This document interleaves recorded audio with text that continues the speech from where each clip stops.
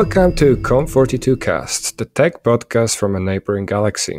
My name is Miko Pawlikowski. Welcome to the Internet. I'll be your guide. Today with me, Emily Ruppe, Solutions Engineer at Jelly.io. How are you doing, Emily? I'm doing great. How are you doing today? I'm great. I am wondering, if you could go faster than the speed of light, where would you go? That's really, literally what's on my mind right now. I would go to the Carina Nebula. It's one of the nebulas that the James Webb Telescope just took a photo of that they're calling a star factory. I want to know if it looks like that in real life or if they've just digitized it to make it look like cotton candy covered in stars. What if they did? What if it's, black and white? Would you be disappointed? I mean, that would be fascinating. I don't know if I would be disappointed or privileged that I got to see it with my own eyes and I could come back and report what nebulas actually look like to the naked human eye. I don't know that I'd be mad because they don't know, right? They haven't seen it with their own eyes. It's kind of their best guess. Yeah, it reminds me of, the other spectrum on the sizing when you look at the electron microscope pictures and they always color them so that you can see different things. And then you realize, actually, somebody just painted that. Mm-hmm. That's a little bit suspicious. I think it's kind of nice that we as people want to make stuff look pretty, that we color and paint in the things that we see in telescopes and microscopes. That's kind of endearing. That's how our brains work anyway, right? Mm-hmm. Every time you think about something, you recall that image and you slightly modify it. So I guess human perception, always adding stuff to what's actually objectively measurable. Mm-hmm. Speaking of which, of objectively measuring things. You work at Jelly.io, and I'm pretty sure we'll completely and conspicuously wander in that direction at some point. But would you like to tell our listeners a little bit about yourself before we do? Sure. I'm a recovering incident commander. I was an incident commander for a while. I've been doing incident command and response probably over the last 7-8 years in my career. And I, like most people who do incident response and analysis for their job, ended up here completely by accident. And I started kind of in customer-facing support. I was doing weekend chats. I mean, I've been in tech for a lot longer than that, probably the last 15 years or so, doing technical support, technical troubleshooting, things like that. And incidents were always this kind of exciting thing for me, where it was very easy for me to kind of narrow my scope and really focus on what was going on and troubleshooting, communicating, asking questions, because I really love asking questions. And I think when you're in an organization and people see that you are drawn into incidents and like doing them, then they're kind of we've got one. Let's have this person, focus on incident response, help us with incident response, learn incident analysis and things like that. So it was kind of my side gig for a very long time. In addition to the other stuff I was doing, I've been in hundreds of incidents. That's not hyperbolic. I've been literally in hundreds of incidents. I've written hundreds of status posts and probably hundreds of incident timelines as well. So I've done a lot of incident response and been in a lot of incident review meetings, facilitated a lot of them. And I kind of made my way into doing that as a full-time career. It was probably 5 or 6 years in when someone was like, yeah, and then maybe you can be an incident commander, do this as your job. I was like, this is a whole job. This is a whole career, and I had never really been aware of that. So I stumbled kind of into it as a career and, became an incident commander and then started working with Jelly. Wow. Yeah, that's not the combination of keywords that you hear very often, incident and in the same sentence, words like love and excitement. You did introduce yourself as a recovering incident manager. Commander, rather. Sorry, didn't mean to. No, I did not choose that title. I have no emotional attachment to being a commander. It's okay. Yeah, sounds vaguely military or Navy, rather. I actually quite like that. Yes, so I can't say I necessarily share that approach to incidents. They don't necessarily invoke this, feelings of excitement in me when I remember some of them. Can you tell me why you ended up liking them? I'm guessing everybody starts with, okay, this is not particularly pleasant. It wasn't supposed to break. And now we have all this questions to answer to. How did you go from that to, oh, this is fun, I should do it more often? I don't know. I mean, I've always been someone who thrives in chaos, but I think that there's something like it really does, like I can narrow in my focus, because when an incident is happening, all of the other things that you have in the day-to-day of what you're trying to accomplish and what you're trying to do, everything else falls away, and your main focus is, what do we need to solve this problem? What do the people need who are trying to solve this problem? What do they need? How can I help them? How can I communicate this information to folks who might be impacted by this issue?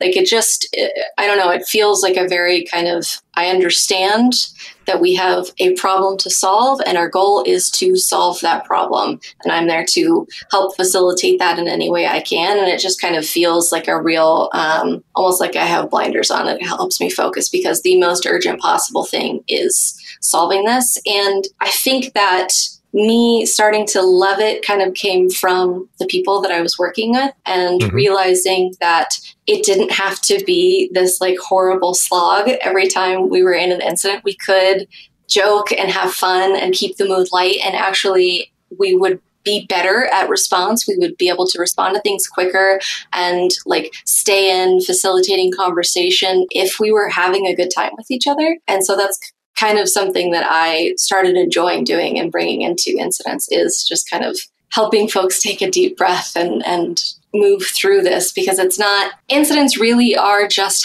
it's high stakes troubleshooting. It's things that every engineer has those skills to be able to understand, there's a problem in my code and I need to figure out what's going on so that I can fix it. That's a regular thing that we do. It's just kind of reframing incidents as we're just troubleshooting. It just feels absolutely terrifying because there's customer impact and there's a lot of people at the company watching and seeing what we're doing. And kind of my role in that is helping make the rest of that fade away so that they can focus on the problem at hand and feel like they know what they're doing. Almost more as like a camp counselor or cheerleader than commander was kind of always how I phrased it. That's why commander is not a title I'm emotionally attached to, because experts, the folks who write the code and are in the problems, they know what they're doing. They just need help with the rest of it and getting through it.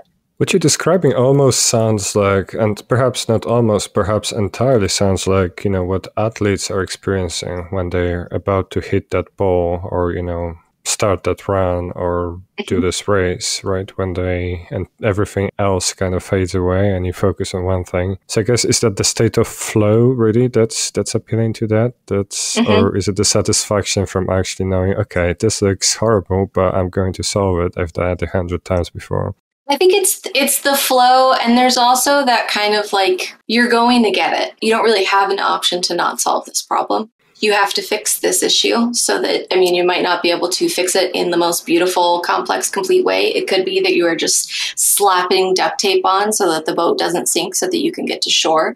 But you're going to solve that problem. And when you solve that problem, you're going to get that rush of dopamine. So you have like the adrenaline and, the problem solving, you're working together. It's a team sport. And then you're going to get to a point where you have fixed something and you're going to get that rush of dopamine. I think there is like a literal like body chemistry, like it's a little addicting because you're getting that rush and you're getting that kind of lift from solving the problems. If anybody ever manages to make a graph of people's motivations, I think a lot of that would be dopamine in various forms, including 100%. Your incidents. So tell me, obviously, from what you're describing, it sounds like incidents response is not a solved problem, right? We're not all enlightened to a point where we all do perfectly well on that. So what do you think is broken about how we do incidents in broad strokes as an industry? I think a little bit has to do with how we think about them. I think that a lot of, we think of incidents as this horrible thing that have happened to us, and that we have to react to,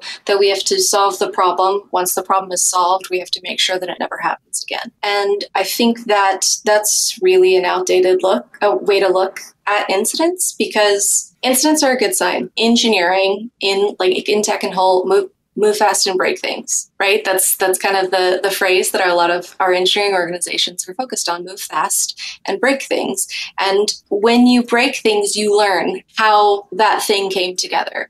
And the way that we're kind of thinking about incidents as this thing breaks, we fix it, we make sure it never happens again, and then we never think about it again is kind of backwards, because our systems are way too complex to be that like straightforward with how problems occur, right? This one incident will have, 5 or 6 different contributing factors. We might not be able to fix all of these different individual things in the grand scheme of things. So we put a fix in place at the sharp end so that it doesn't happen immediately in this specific way. This impact doesn't recur because of things that have gone on.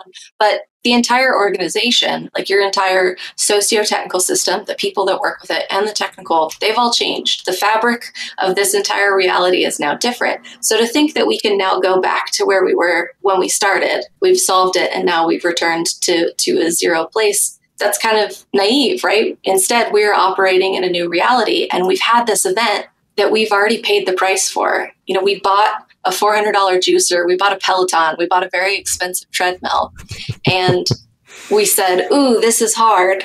It's a lot of work for me, so I'm not going to spend a lot more time doing this. When in reality, we're now leaving money on the table because there's a cost to incidents, right? In response, in what our customers are impacting, and I'm like actual money in the tools and things that we are paying for to actually fix the problems. To not sit and invest time in learning, how do our people work together when they're trying to respond to a problem?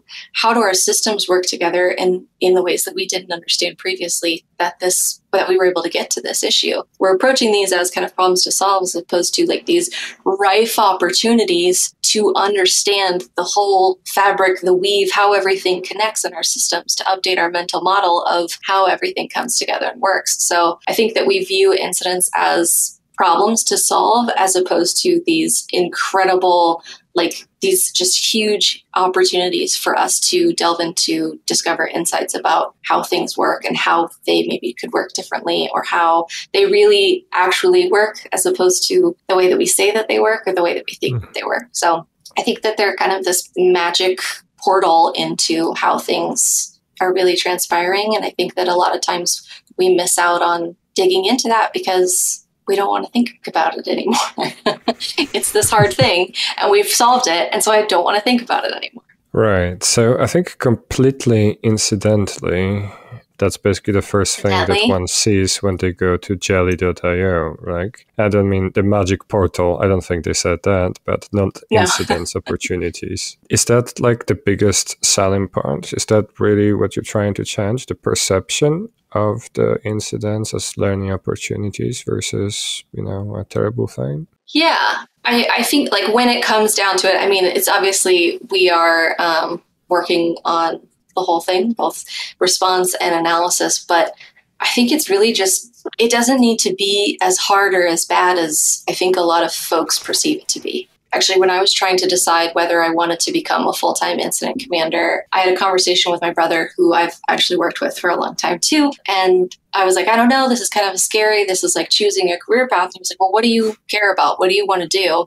And I said, I don't want it to be so hard for everyone. Like when you go through an incident, I don't want everyone to have as bad of a time as they're having. I want it to be easier. I want it to be accessible, because it's not this difficult, scary thing. It really can be something that you enjoy and something that you get something out of. He was like, well, gosh, seems like maybe you should do this as your job then. But I think that that's what drew me to want to come work at Jelly, is I really do believe in the fact that like responding to incidents and learning from incidents doesn't need to be this painful, difficult thing. And it doesn't need to be this kind of like horrible process that's being inflicted on you. It can be like a really interesting and enjoyable experience, especially when it comes to learning new things and discovering new stuff that you didn't know about the people that you work with and the tech that you work with. That makes sense. I was wondering if you could share some interesting anecdotes. Like if you were to pick like your most favorite incident ever, that was maybe the most entertaining or most unexpected. And obviously don't name companies or anything like that. But which incident would you name, your number one most favorite? That's really hard. This is actually a question I used to ask in interviews is tell me about your favorite incident. So I love the way that you phrased this. Because I think a lot of people immediately go mentally to like the worst incident they've ever been a part of, which isn't the question. It's what's your favorite one? And I have so many favorites. I have so many incidents that like I'm now like emotionally bonded with those people. We have friendships for life out of those incidents. Though I would say my favorite one has to be there was an incident where I was at a company. I wasn't even an incident commander yet at this point, but I was on call for incidents. And it was at the entire company kickoff. So multiple people from all over the country had been brought together to do like our kickoff for the company. And we were on the 24th floor in a ballroom in a very fancy hotel having like a dinner. And it was very fancy. And it was a junior engineer's first time on call. They got paged. There was an incident and we kind of swarmed at a table. And it was really cool because it was people who wouldn't ever actually get to sit next to each other physically during an incident because we worked in different states that were all around a table working together on this incident. The only incident where we've had a professional photographer present, which I recommend because we do have some really awesome pictures that look kind of like Renaissance paintings of folks working together on this incident. But it was just really cool. It was a very cool experience to physically get to sit together with everyone because I've worked at a lot of distributed companies and walk around the table, swap beers out for water and have people then immediately swap water back for beer, make sure kind of we were all eating. And it was really interesting because I don't think everybody else noticed either that this was happening. There was an incident going on. I think at one point someone got up to speak and was like, hey, come on guys, pay attention. And we were like, we're actively responding to an incident right now. What? Is everything okay? I'm like, yeah, we got it. We're just going to keep sitting at this table and working on this. And it was really cool. It was a really pleasant experience. It was also kind of magical for that engineer who was on call for the first time. He was like a junior dev, first on call shift ever. And everyone was there to physically support them and get them through the incident. It was just like a really neat opportunity to all be sitting together and served a very fancy meal while we fixed a problem. I'm bringing like bags of flaming hot Cheetos to people when there's an incident. Instead, we have some like fancy crudité and hors d'oeuvres being delivered to us. It's pretty fancy too. I love it. That's going to be my benchmark going forward. When I ask other people, they'll be like, oh no, that wasn't that special. Come on, you didn't even have a ballroom. Fair enough. And maybe another to extract from you since I've got you here. So if you were to like pick maybe top one or two elements that you see probably the most that occur in most of those incidents, what would you say? It's probably the ones to always check out just in case. Any commonalities that are very visible from your experience? Yeah, there's actually some really interesting ones that I feel like we as an industry haven't yet really figured out how to navigate in the best possible way. Vendor incidents are always really interesting when a third-party provider, because tech is now, we're built upon each other, right? We have so much of each other in the tech stack that we're using, and being able to collaborate with each other across like company boundaries as incidents are happening is not something that we've quite fully figured out how to do. And I'm really interested to see how we start moving on that, because it's a large reality in a lot of our lives where, oh, this vendor is down and my options are, do we pay an entire other vendor to provide the service for us now? Do we try and set that up and integrate it? Do we just kind of put our hands in the air and say, like, we are at the mercy of this vendor's incidents and we're just going to wait for them to come back in line? Like, it's a really interesting dynamic. I feel like a lot of organizations too, when it's a vendor incident, they don't spend a lot of time analyzing our response or how we got to this position, because we can kind of very easily say like, oh, well, this vendor went down, it's not their fault. When in reality, there's always a lot to inspect about how are we integrated with this? Do we understand all of the different ways and different places that all of our different teams are integrated with this? Because it's very rarely straightforward. Everyone's using this thing in the same way, and kind of understanding what our options are around that. And the next is like our own internal tooling. Everybody's made their own stuff, and it's usually a second-class citizen.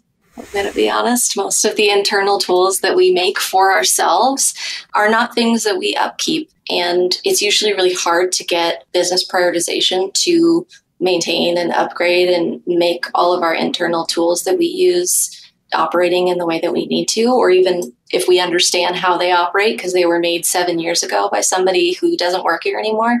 So it's kind of that inherited knowledge seems to be like a roadblock or a difficulty that we're running into. And it's oftentimes really hard to prioritize engineers spending time understanding things so that they know how they work and they can work on them to fix them. So those are my top two.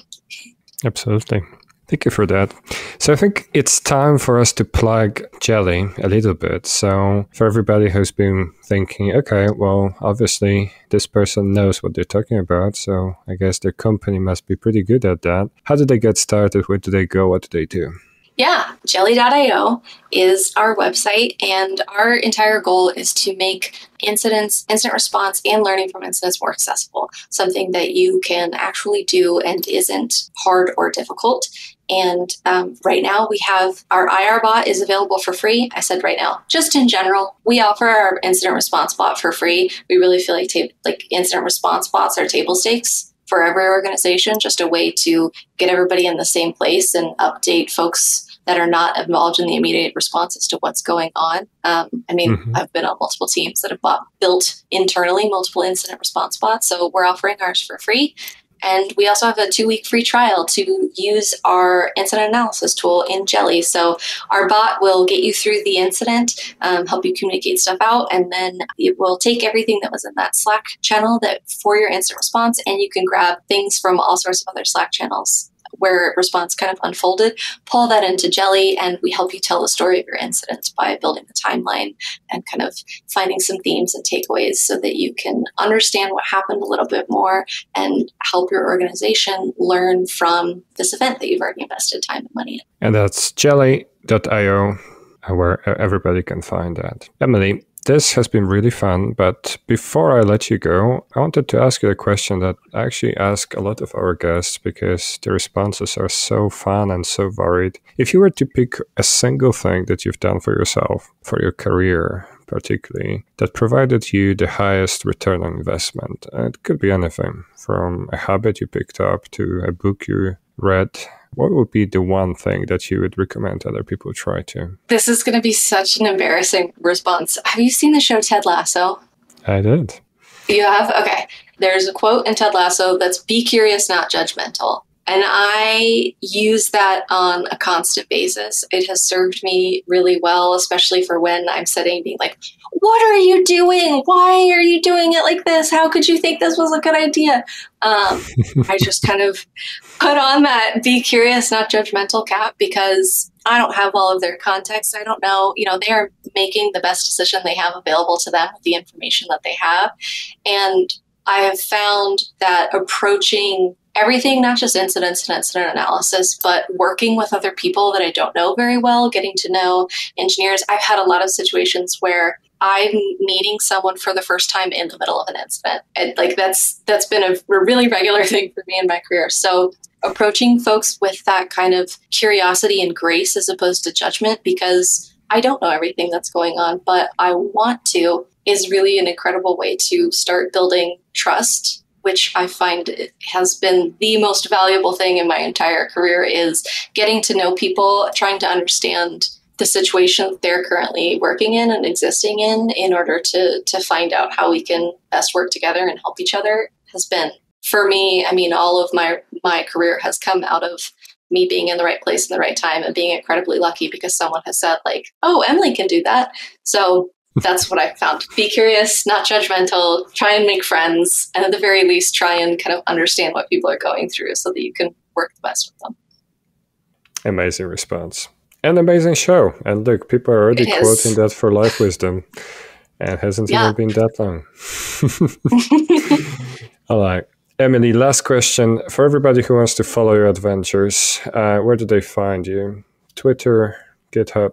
I'm on Twitter, The Mortal Emily, like Immortal Emily, like Mortal Enemy. The Mortal Emily. It's a play on my own name. And I will mostly tweet about movies and then analyzing those movies as incidents because it's a problem that I have. Fantastic. All right. Emily Ruppe, everybody, solutions engineer at Jelly today.